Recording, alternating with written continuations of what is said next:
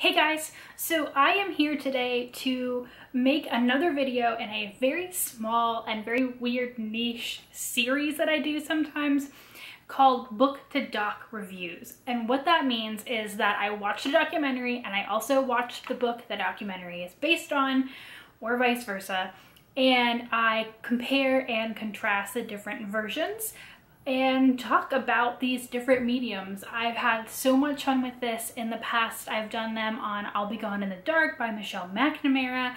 I've done them on Soul of America by John Meacham, some history books on the Romanovs and the Plantagenets.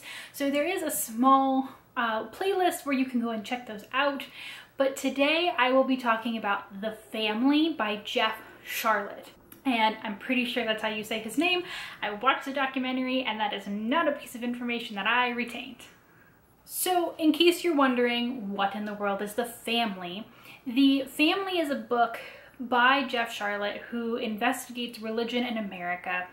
And it is about this semi-secret, I suppose you could say. When Jeff Sharlet wrote the book, he considered it a secret organization of fundamentalist kind of Christians who are not just a church, they're not, a prayer group. They are at this point, global network of powerful people who all kind of buy into this idea of what Jeff Sharlet calls Jesus plus nothing. This is a really bare bones version of Christianity. He talks about going to one of their houses and being given a book that's literally just the only parts of the Bible that are Jesus, and that's what they read and talked about.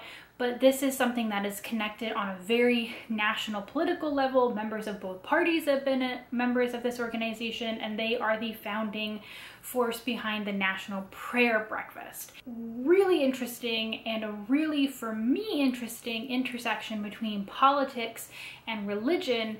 And if you saw my last, or one of my last supplemental videos, I mentioned that I'm reading some books with a friend about Christianity and evangelical Christianity, specifically in America, and she is very focused on religion. I'm interested in politics, and so this was kind of like my book of interest.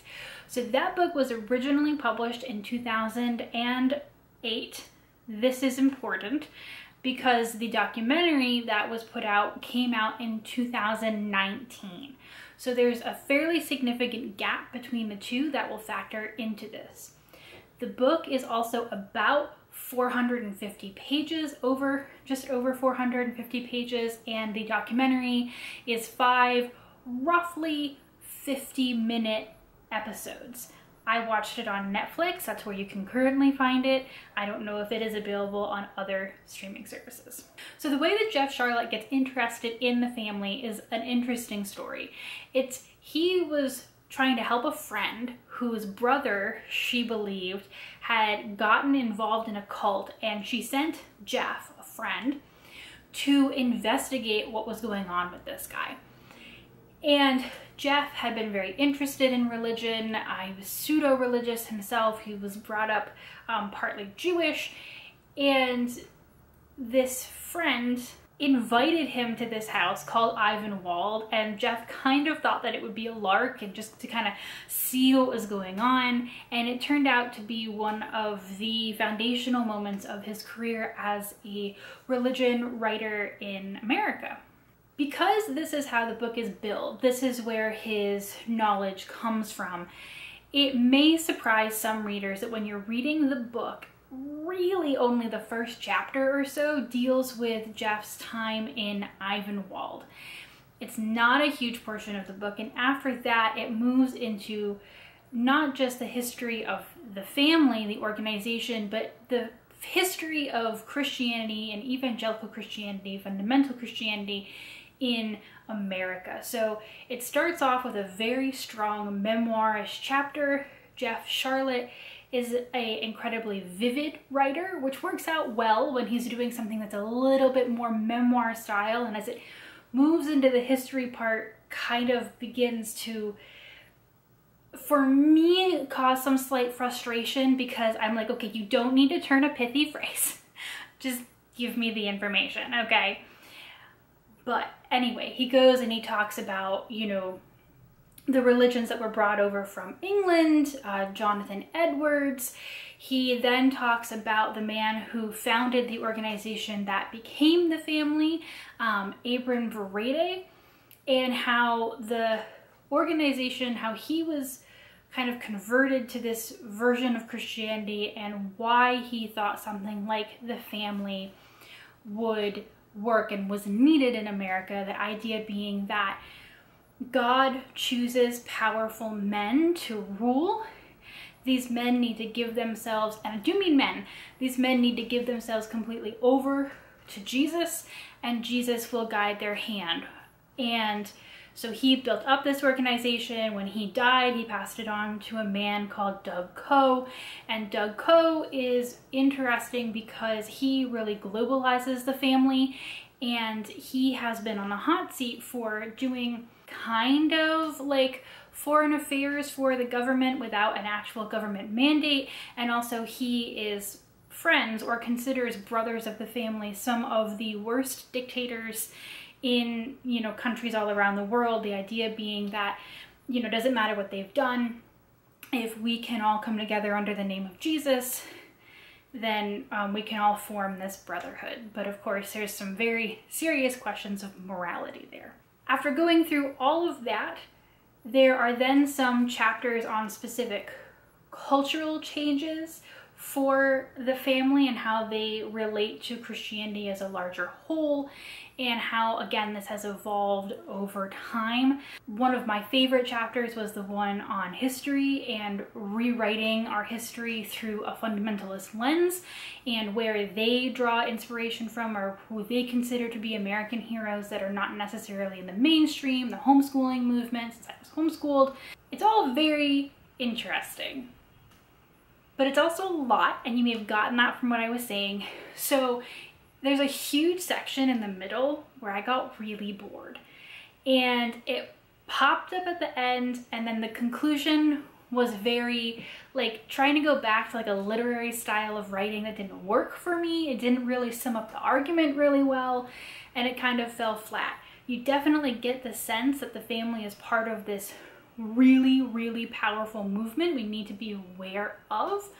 But the book itself is really rocky, it's very long, and it could have done with some editing. And of course, like I said, it was published in 2008, so the senators, the powerful men that the book mentions, some of them are not in government anymore, some of them are dead, and it's not updated to anything past 2008. The documentary is a different story, having been made or released in 2019. And what it does is it cuts out a lot of the chaff. So you get this really, I would say, almost theatrical opening of Jeff's time at Ivanwald. There is some, you know, reenactments with actors of what that looked like. And then you just go into the history of the family with Abram Verede. There's some minimal Christian culture stuff, but it's very focused on the family itself. Physical impact that it has on Washington, the spaces it occupies, the dictators that it has talked to or other world leaders, the national prayer breakfast, and then of course leading up through, you know, Trump's election and the strong role that it played there. So that is stuff that you're obviously not going to get in the book. The book doesn't go that long. And I think it also streamlines a lot of the arguments the book makes and keeps them very focused and relevant. So with that being said, it definitely holds on to the kind of overly written style of some of the parts of the book. Like I said, some of the reenactments, Jeff Sharlet's voice over, you know, slow-mo men playing football, like that's a lot. You can ignore those parts of the documentary if that's not for you. It's not for me either. But it just has a clearer vision. So if you're looking for which one of them to engage with, it depends on what kind of person you are. If you just want the immediate cultural history and relevance of the family what it is, where it came from, how it impacts our life in politics today, the Netflix documentary is where you want to stay. However, where the family fits into our larger historical context and some of the larger cultural battles that are taking place and how the family interfaces with other versions of Christianity, you're not going to get that so much in the documentary, and you will want the book for that. So if you're me, I needed to do both. I wanted to understand both, and I wanted to get the information from both, even if the book was slow. So it depends on how much time you feel like investing, how interested you are in the topic, and what you're looking to understand. Neither is perfect, but both are interesting, and I'm so glad that I randomly stumbled across the family on Netflix. I personally feel like their algorithm is getting a little bit not great for me, and so when this popped up, I was like, oh, what is this? And I just happened to click on it, and it led me to the book, and that's how I entered this topic. So thanks Netflix for that. I guess do click on some of the weird looking thumbnails. They may be not what you think. If you have watched the Netflix show, if you have read the book, you have your own thoughts and feelings. You know, I watched then read, and sometimes it's very different for people who read then watch. So if that was your experience, let me know. I really love reading books and watching the documentaries and seeing what they include and what they don't, and if they make it better or not. And this is 2 for 2 actually, because the I'll Be Gone in the Dark documentary was also in its own way better than the book. And that's really exciting because I love that people are really taking documentaries or giving them multiple episodes and really investing in them. I love documentaries, so I love, even if it's a bit much in the family, the theatrical quality of it and just the overall quality in general. So more of that, please. If you have recommendations, I'll also take those. All right, guys, that's it for me today. Thanks. Bye.